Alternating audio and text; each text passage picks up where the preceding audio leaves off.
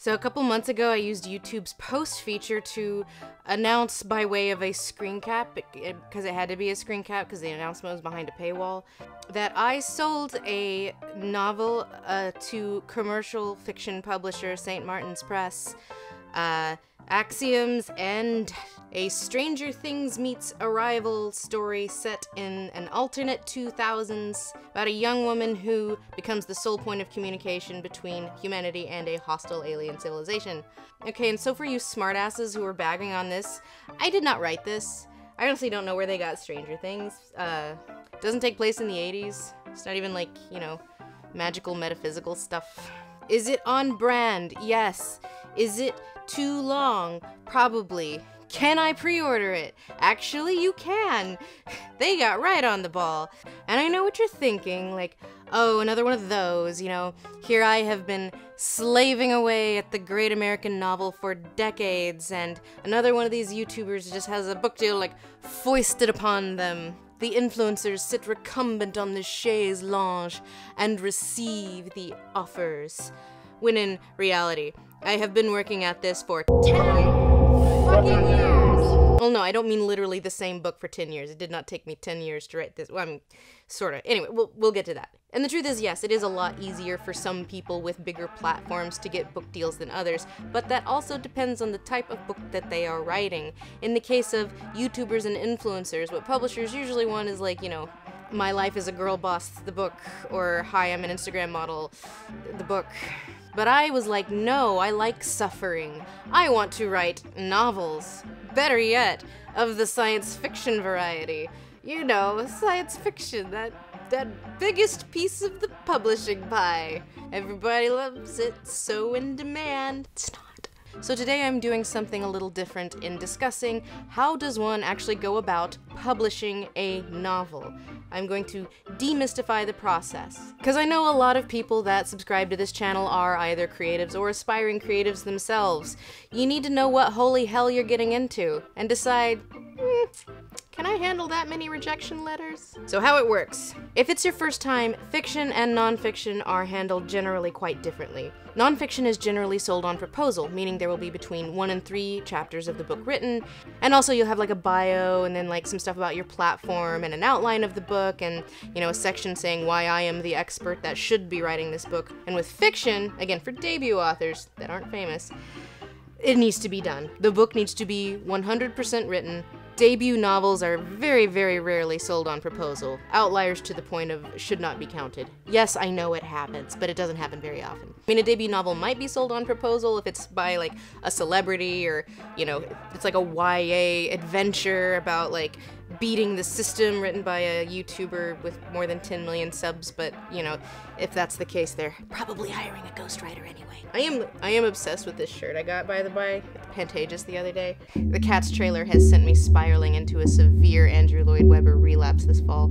Anyway, yes, there are famous people exceptions, but in general, debut novels are not sold on proposal. It needs to be done, and by done, I mean it needs to be edited, it needs to be polished, it needs to have gone through several drafts, and by the time you think you are ready to go, you are wrong.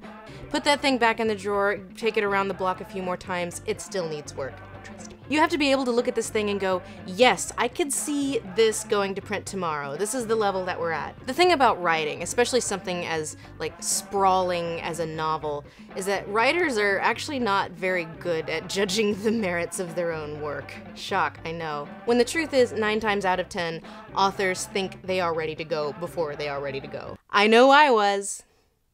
We'll get to that. But now that you have written the thing, it is time for step 2. Get a literary agent. Arguably the hardest step, because this is the part in which the odds are least in your favor. So you've submitted your query, you are now in the slush pile, which is a very uncharitable name for unsolicited material, because most of it is detritus. Like, yes, there was a time when authors submitted directly to publishers and they did not need a literary agent.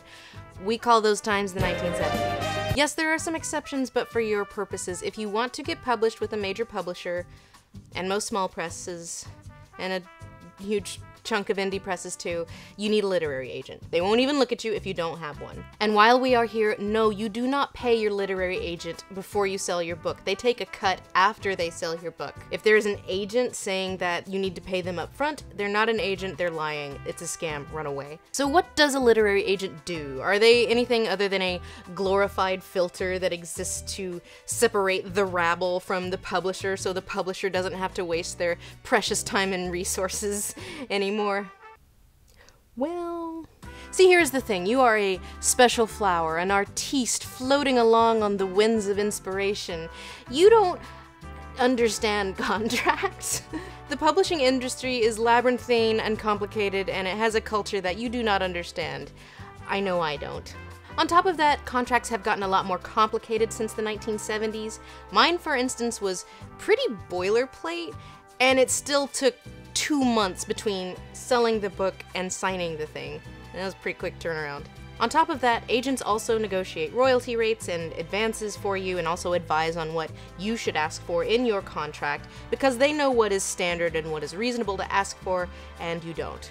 But there is a creative element too. A lot of literary agents will actually do a pass, do some edits with you before you actually go on submission to publishers. They also act as sort of a go-between between you and the publisher, you know, so they can like soak up the emotions if you have too many, because it turns out you're not supposed to yell at your publisher. They ask you how you are, you just have to say that you're fine when you're not really fine, but you just can't get into it because they would never. So why are the odds not in your favor at this stage? Well, it's because of volume. It's hard to find exact stats on this, how many submissions any given literary agent gets per day. My agent gets between 15 and 20 per day. So depending on the size of the agency, a literary agent is going to get anywhere from several hundred to several thousand queries per year.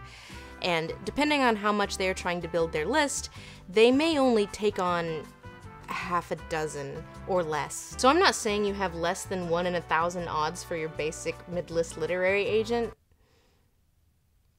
Actually, I am saying that. That brings us to step 2.5, the query letter. Okay, so if you're a novelist, you're probably not very good at being concise, but the query letter is basically a 2-paragraph, less than 250-word pitch. It's basically the copy you would read on the back of the book. It is designed to make the person reading it be like, oh yeah, I want to throw down my $27.95 MSRP for that. It's not a summary. You should not summarize. It is a pitch. And it's actually really hard to do well. A bard, a mage, and a rogue meet in a tavern, and then they hear of a quest. There's a business centaur that owns a company, and he's living his life until one day a plucky young virgin becomes his secretary or something. And then, oh, I'm really good at that. So each literary agency operates differently, but in general, the steps will be query letter leads to partial request, which means part of your manuscript, like first 5 chapters or something. If they like that, then they'll ask for the whole manuscript, and if they like that, then they will offer you representation. Generally, this process will be protracted over several months. Unless you're just that amazing, sometimes it can be really fast. But usually it's not. Wow, you have an agent now.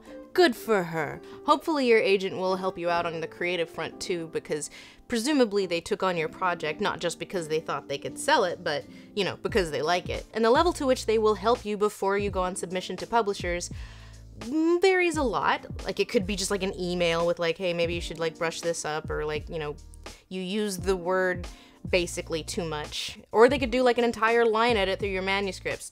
Depends on the agent. Next stop, book deal? Well, not so fast. First, we gotta talk about who we are submitting to. Generally, an agent will want to start with Big 5 publishers because they are the ones with the money, and they are the ones with the best marketing and the widest distribution. So what do I mean when I say Big 5? Well, basically they're the biggest 5, but also they are umbrella corporations effectively for many, many, many publishers. The Big 5 are Penguin Random House, Simon & Schuster, Hachette, Macmillan, which is mine, and HarperCollins. The way it works is, at the top we have the publishing house, then you have the publisher, then you have the imprint. And the imprint is where the editor works. They are the one that specialize in whatever it is you are trying to sell. For instance, my imprint is St. Martin's Press, which is an imprint of St. Martin's Press, which is owned by Macmillan. Imprints specialize in different things, so for instance you'll have Tor Forge, which specializes in sci-fi and fantasy. Love Swept will be HarperCollins. Is it HarperCollins? No, it's Random House. Well, anyway, it's a romance imprint. St. Martin's Press specializes in commercial fiction, which obviously can mean genre fiction, but you know, a certain type. Let's just say I was rejected from more than one genre imprint for not being sci-fi enough. Survival meets Stranger Things. So Big Five publishers are desirable not just because they are able to pay advances, sometimes very big ones, but also because they have much wider distribution. Generally, you'll go on a round of submission, you'll see how that goes. Maybe it'll sell on the first round, but if it doesn't, you probably want to do some revisions before you go on round 2. And then when you go on round 2 and it doesn't sell then maybe you want to start seriously considering smaller presses or indie presses or self-publishing or trunking it. And we'll get to that. Okay, so let's say you are on submission. If there is more than one offer, then it goes to auction. And auctions are great, they make you feel really popular. But most of the time for debut authors, especially if they don't have a big platform, this process will be protracted over a period of several months. So, while on the one hand there are an ever-increasing number of options to get your book out there, traditional publishing is actually more competitive than it has ever been. Yeah, especially for fiction. And that leads us to my monstrosity. 10 years, huh? 10 years old. That seems like sad. Like, here's there is this expectation when you work in a new media that people think that you're gonna be like, you know what? I'm bucking the system. Screw you, gatekeepers. I gotta do me. But no, that is not what I wanted to do. So this is a story about traditional publishing and rejection and all sorts of fun things, and why I never talked about it till now. So let's get this out of the way first. There's this sort of wrong-ish idea I see floating around that if you have a platform of, you know, decently sized, that you're pretty much guaranteed a book deal. And, you know, wow, you know, that's not true. And I will find that people that even work in the industry are surprised that, like, my platform didn't get me something much sooner. Which inevitably leads to these dipshits on Reddit surmising that, like, well, if you can't get a book deal despite those YouTube subs, well, oof. Which just kind of reveals that these people don't know how anything works, and that's fine. That's why I'm here. Fundamentally, quality is secondary to where the market is and what they think they can sell, especially for fiction, a thing no one should write. Okay, so what did I mean by that? When I said this whole big nonsense thing took 10 years, what I mean is it was about 10 years between my conscious decision of, yes, I am going to pursue this thing. By this thing, I mean traditional publishing with a Big Five publisher, and it actually happening. Was the novel I sold the first novel I wrote? No. I'd argue that it wasn't even the second, but it was also kind of the first. I said it was the first and, well, anyway. So I joke a lot about fanfic, but the truth is fanfic is actually really good practice and a good way to decide if that is something that you want to pursue. And I joke about it a lot, especially with the Phantom stuff, but the truth is I was not terribly prolific until I was in college, because I had this narrative about myself that, you know, I just don't finish things. I don't have the attention span. Too bad for me. I guess I'm just gonna work in data collection for the rest of my life because I'm 22 and I don't know anything. But then, thanks to the wonderful world of fanfiction, I actually did start finishing some stuff. You know, it wasn't good, but I finished it. So again, this was around the time that the, you know, economy crashed and I went to grad school. So going into film and television, of course, that's where we're going to start making serious attempts. Because after all, there was no way in hell I was going to go into a creative writing MFA on the strength of a few overlong fanfics. No, going into debt at one of the most expensive film schools in the world during the worst recession in living memory is a much better idea. So yeah, we're at film school. It's 2009. Part of the curriculum is let's come up with some story ideas. There's a class called ideation. We have fun. So the first non-fanfic thing I wrote was this sad sack attempt at Christian romance novel because I knew someone who worked at the Harlequin imprint for Christian romance called Love Inspired, and this imprint was one of the only imprints that was taking unagented authors, and I, in my infinite hubris, was like, anyone can do that. At least I got some practice in. I did also write a full-length screenplay while I was at USC for a class. No, it will never see the light of day because it was quite bad. But then I got an idea in 2010 that was rooted in some items that were in the news at the time. Well, how about that, but with aliens? But no, I did not start writing it then. That did not happen until 2013. And I wrote the first draft in 2 months. It was 1 twilight long, because I measure everything in units of twilight. This is a twilight. This book actually has really big print. It's not that long. That first draft was described by one person that I no longer speak to at the time as publishable, which is probably a little bit of a red flag when the people in your life don't really have the heart to tell you that your word baby is a bit of a yike. But I, in my infinite arrogance, was like, we're off to the races. I very wrongly assumed that my platform, which was much smaller than it is now, would make me a catch. So even if the book wasn't all that great and sure as hell was not ready, it didn't matter. They'd help me fix it. I've got 20,000 Twitter followers. I think I might have done like one very minor revision before I sent it to, actually, like not very many agents. I only sent it to a few, and one of whom I knew personally. 5,000 words to very nicely say yikes. Which was good because it finally brought me down to reality and realized that like, oh, I actually maybe should take this a little more seriously. So I spent a few months on revisions, and now armed with, you know, a little bit of perspective, we tried round 2. This time I actually queried pretty widely. I got interest from about 30% of the agents I queried, and then actually it happened rather quickly. I got an offer of representation after about 2-3 months, and then I had an agent. We did it. I hopped the hardest hurdle, right? So what now? Well, we revise it again, substantially, before we go on submission. Submission round 1, mostly Big 5 and a couple of smaller publishers like Quirk Books. Generally, a round of submission will be between maybe 10 and 15 editors. And, wow, that was a lot of rejection. Like, I got rejected so hard, I don't think I got, like, a detailed rejection letter from anyone. And that whole rigmarole from start to final no thank was about 4 months. So, yeah, so what now? Well, we revise again. Let's try to figure out what was wrong. Another round of submissions. This time, it was, I think, a few more, maybe 15. And this time, well, I got 1 or 2 rejections that were quite detailed. See? Progress. 1 or 2 felt it wasn't commercial enough. The guy at HarperCollins thought I was whip smart. But most people just didn't connect with the voice, which is of course industry speak for, I think you're a shitty writer. And here we are at the end of 2014, 2 years of work and nothing to show for it. What now? You can go downstream to smaller presses, which, you know, might give you less money up front, but will still distribute as widely as any of the larger ones. Or you can go indie, or you can self-publish. I mean, that kind of makes sense. If you have a platform already, self-publishing does mean you get to keep a much bigger cut of the money that comes in for you. But there is a third option. We got us a trunk novel. The trunk novel. Everyone has one. They don't.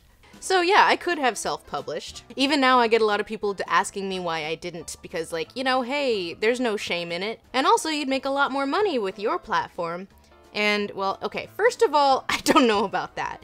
I'm gonna have to disagree with you there, Bard. And secondly, I did not want to self-publish. Like, I'd self-publish right here. Like, this is what I'm doing. That's what YouTube is. All I do is self-publish. But ultimately, the reason that I trunked it was because I felt that the reason it wasn't selling wasn't because the market was necessarily hostile to that sort of thing, which it totally was, but because it wasn't ready, and by extension, I was not ready. I had not put in the work. I had not done the hours. And there are many people who would call this flawed thinking. After all, publishing is very fickle, and they always play it safe, and most of the time, whenever you get a no from an agent or a publisher, it isn't because they don't like it, it's because they don't think they can sell it. They don't think it will move copies. Yeah, after my book comes out, we can talk about the why it was a hard sell, but the TLDR is it doesn't really fit with any kind of publishing trends right now. That's it. Wow, that was actually simple. But at the end of the day, in my heart of hearts, I knew Trunk Novel had major problems. Like, you know, there were definitely some contrivances. Some of it was really half-assed. It read like a debut novel, which it was. So I put the book away. The book has been trunked. Time to move on. Round 2, 2015-2016. We have moved on completely. I get an idea for a new novel, wholly unrelated to the first one. Same genre, doesn't have aliens in it.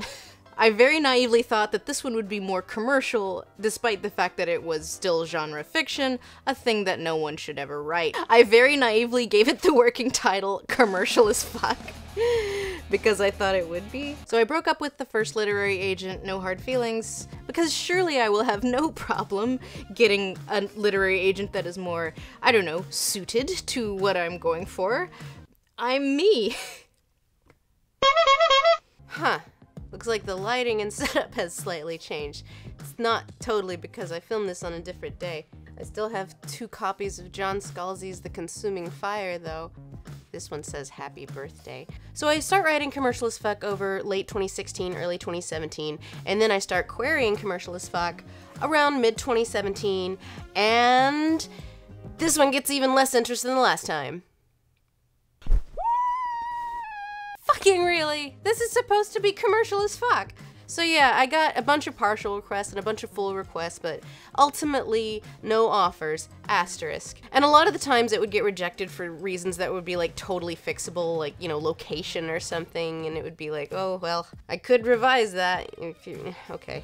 And while we are here, the truth is these days, if your book needs a lot of revision or even not that much revision, agents probably aren't going to be interested in walking you through it.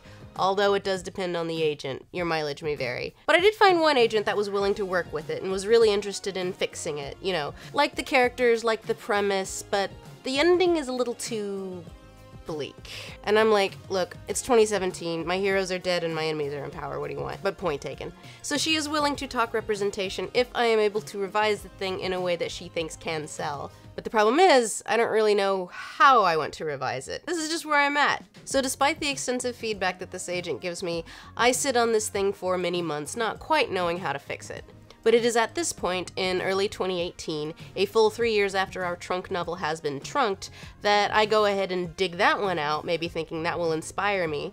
And it is at this point that I remember what interested me so much in that story in the first place. But it is also at this point that the problems that had been plaguing the thing basically since its inception become wildly obvious to me. Why is it so expository in the first 5 chapters? Why is the entire third act like that? Why did I not do a motivation better? And so trunk novel is where my inspiration goes, not Commercial as Fuck, so I start working on that instead. And what was supposed to be a fairly modest rewrite with the intention of, I guess, you know, getting the creative juices flowing for the other one, ends up being like a complete overhaul. And by the end of this rewrite, I have deleted about 60,000 words and written another 70,000. And so by the time I'm done with this, and this would have been about a month after the Hobbit videos came out, I was like, hey look, a thing.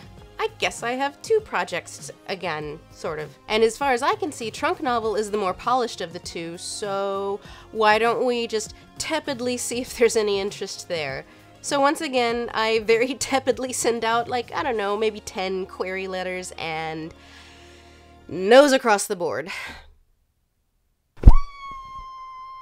Okay, fine, this is clearly not meant to be. Fine. And the flavors of the no are pretty much all variations on, I don't think I can sell that. But here's the thing, that revision actually did do the thing it was intended to do, and it helped me figure out how I wanted to fix the bleak ending of Commercial as Fuck. So you know what, working on trunk novel wasn't a total wash. So I'm working on that, and then I get an email from this agent telling me that she is leaving the agenting industry.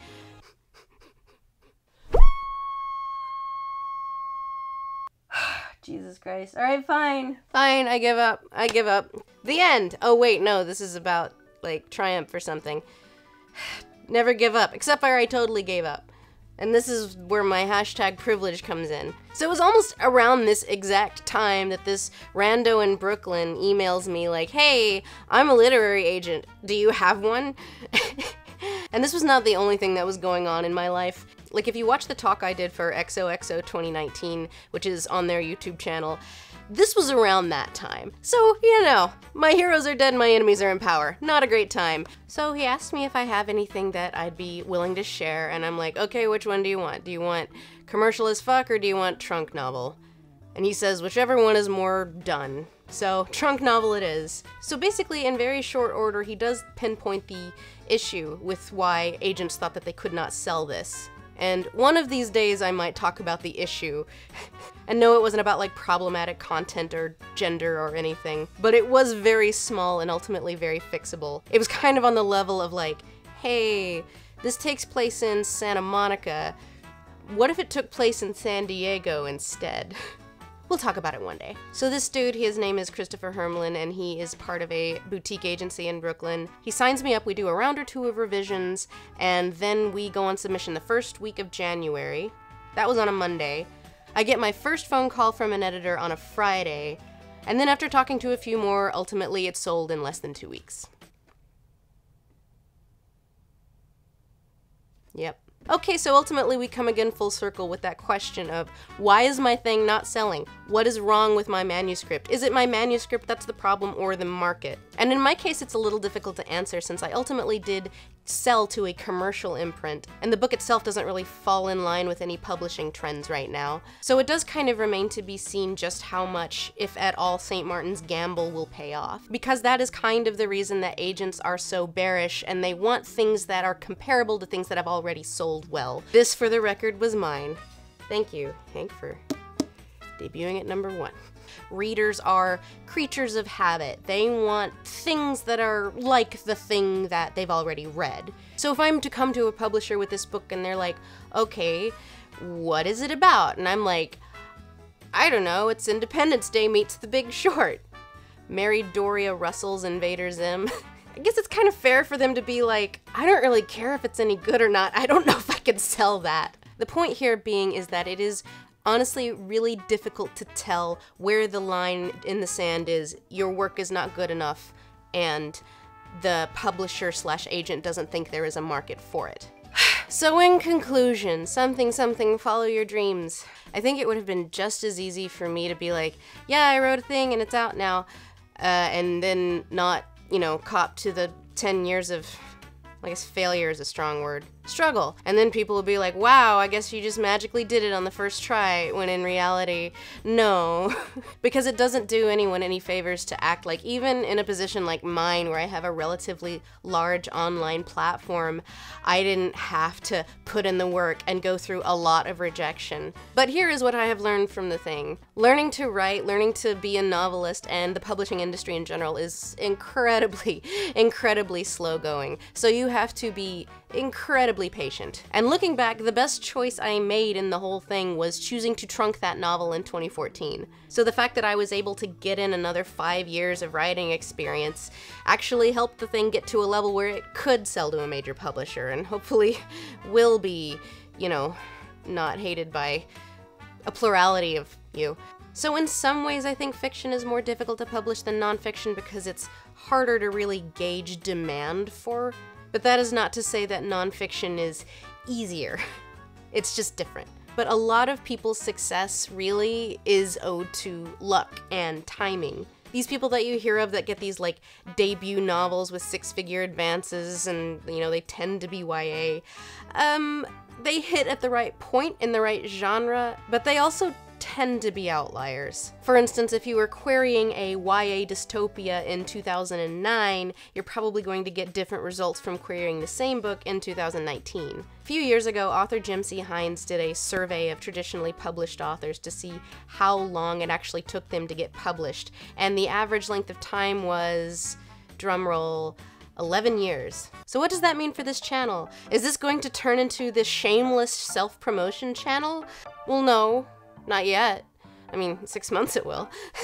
But I do imagine that this has shed some light on why this channel hasn't been as prolific as it has been in years past. And one more thing with regard to pre-orders, and this applies to pretty much all traditionally published authors, is if you want to support an author and you plan on buying the book anyway, pre-orders are a great way to do that because it helps the publisher decide where they are going to end up, you know, spending their resources. Who gets the marketing? Who gets to go on a book tour?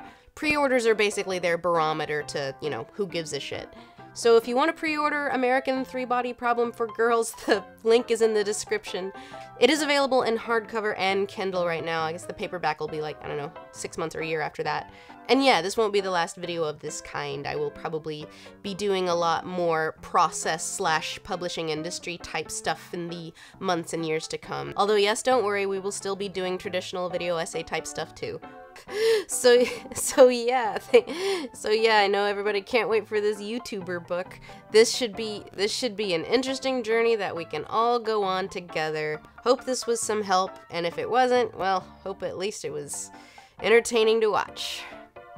This is gonna be a long year. Happy end of the decade, everybody.